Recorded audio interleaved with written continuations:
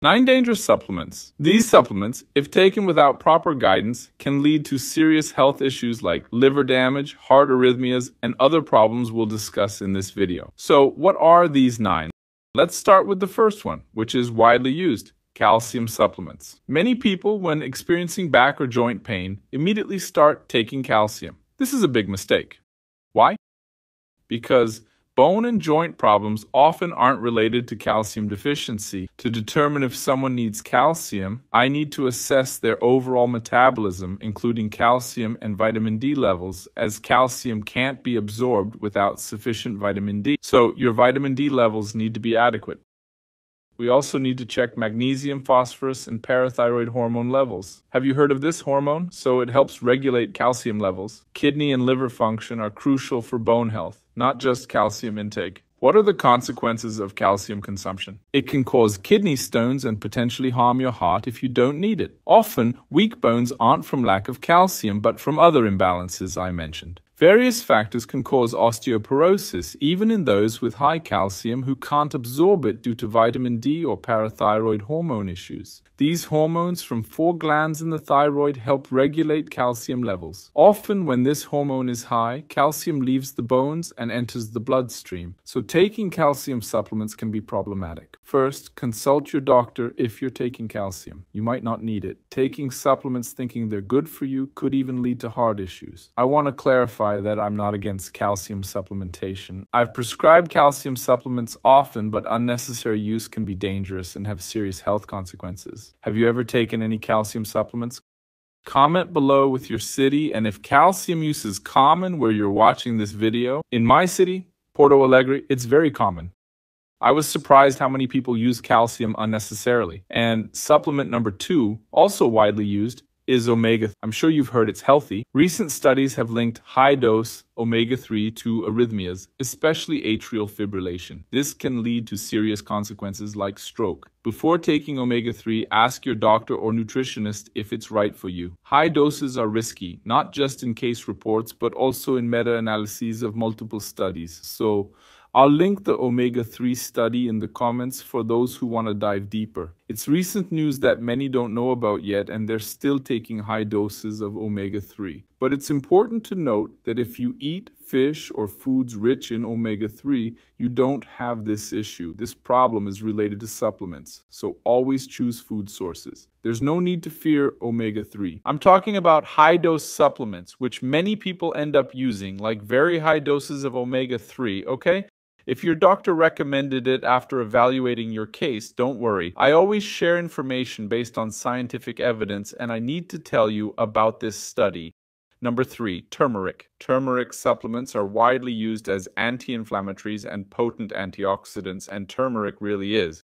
Turmeric is also called saffron of the earth, depending on where you are in the world, but it has an active ingredient called curcumin, which in high doses without medical supervision can lead to liver problems, okay? So be very careful. Don't be like many people who take turmeric capsules or shots or add high doses to drinks thinking it's just an antioxidant. Adding it to food is fine. Like I said about omega-3, no problem. I use turmeric. Love it on chicken. Not sure if you do, but supplements can be risky, okay? Number 4, caffeine supplements. Why caffeine supplements?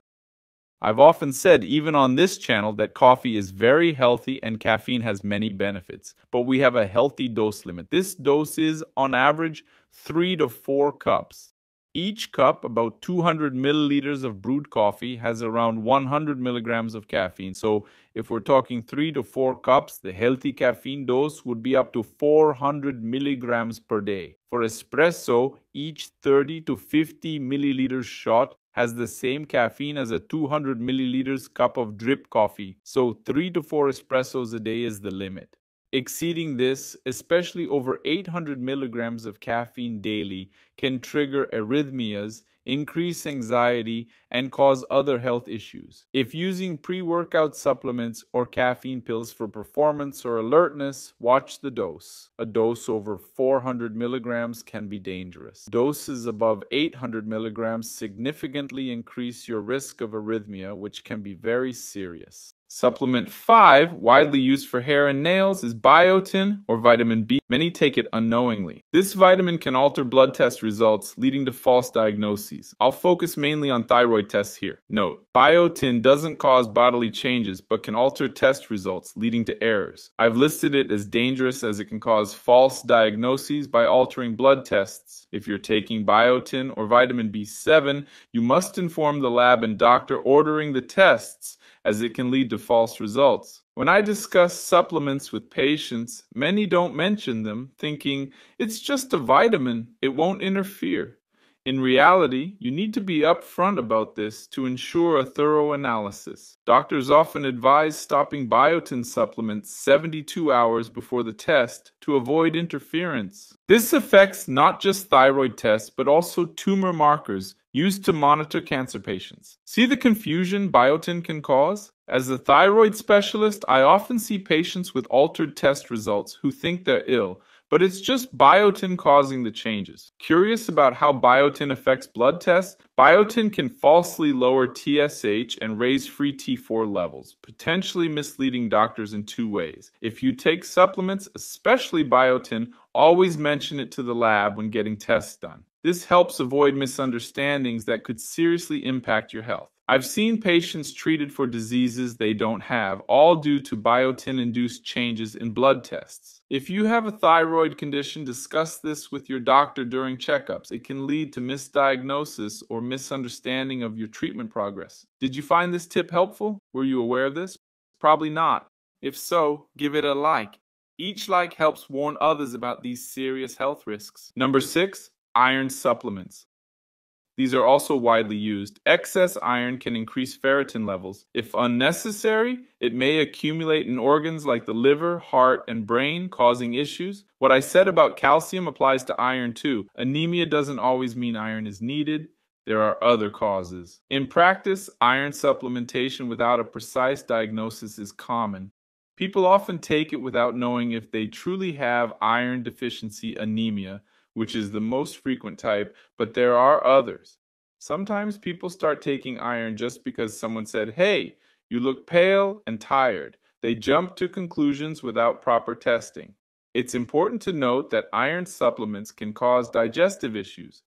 Those who've taken them know they can worsen gastritis and increase heartburn. If you don't actually need iron, you're not only wasting time, but also risking these side effects and potentially worsening symptoms. To manage these side effects, doctors may prescribe medications like omeprazole, pantoprazole, or esomeprazole when the real issue is unnecessary iron supplementation. These medications won't address the root cause and may lead to additional health consequences. So you end up taking meds for symptoms caused by a supplement, which also affects vitamin absorption, like B. It's crucial to always consult and only take supplements with medical or professional guidance, like from a nutritionist. Number 7, this supplement's banned in many countries, but still used. It can cause liver problems and damage. Some who took it ended up with acute liver failure, even needing liver transplants. What's this supplement?